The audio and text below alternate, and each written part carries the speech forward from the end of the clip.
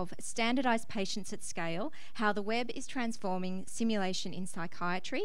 Please welcome to the stage Jennifer Dore. Welcome, Jennifer. So making mistakes and learning from them is not only a lesson that we teach our children, but it's also a part of the culture here in Silicon Valley. Fail fast, fail often. But this is a lesson that's really hard to incorporate into medical education because when we learn with real patients who are in distress, they're sick, and they deserve the quality of care that trainees, especially those just starting out, can't possibly give just from learning from a textbook. So there's a big gap from the textbook and the classroom to being with an actual patient. My name's Dr. Jennifer Dore. I'm a practicing psychiatrist here in Palo Alto. I'm adjunct clinical faculty here at Stanford, and I'm the co-founder of a project called Pathos. Pathos seeks to revolutionize how we bring clinical experience to all of those who are diagnosing and treating mental illness.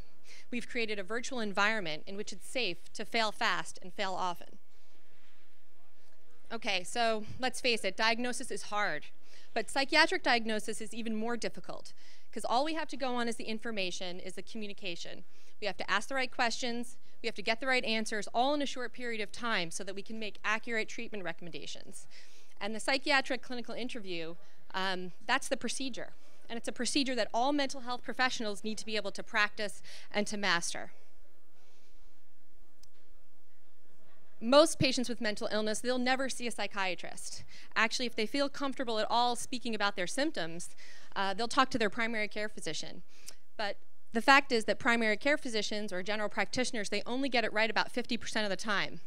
A study in Lancet in 2009 showed that only 47.3% of the time did the general practitioners correctly identify depression in patients. We need to do better than that because the consequences of misdiagnosis and non-diagnosis are really serious. What happens to the other 50%? Well, these patients are losing years of life. They're suffering from premature mortality. And the total medical costs of patients who have undiagnosed depression and happen to have diabetes are 50 to 75% more. And these patients are falling victim to medication errors. So how do we fix this problem? Well, of course, technology offers a solution, and simulation more specifically.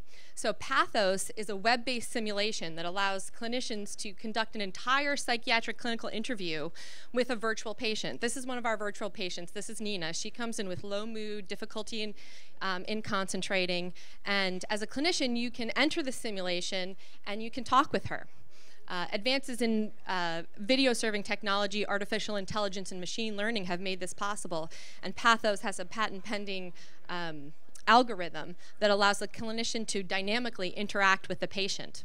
So you can go in, you can ask Nina any question that you want, conduct an entire clinical interview, and at the end of 20 minutes, you can make a diagnosis.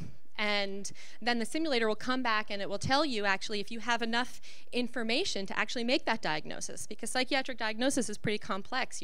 There's a lot of criteria that you have to meet.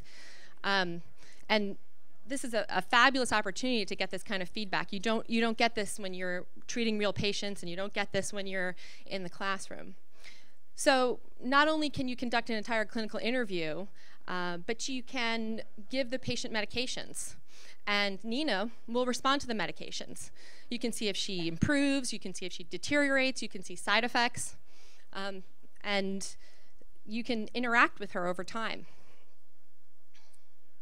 So we took this technology, this mental health simulation, and we tested it out at 4 different institutions: UT Southwest, UCSF, Stanford, Columbia, and we saw how psychiatric residents performed and how they liked it, and the preliminary results were really exciting.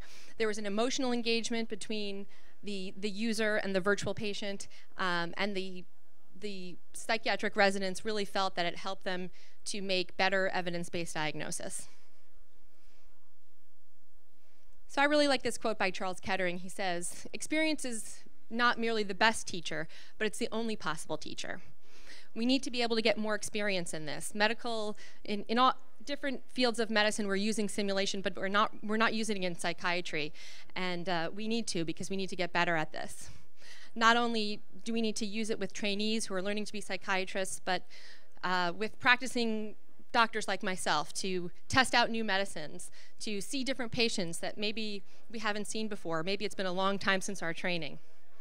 In psychiatry, the clinical interview is the moment of truth, and if we can get this right, we can really help the 40 million Americans who are suffering from mental illness. Thank you.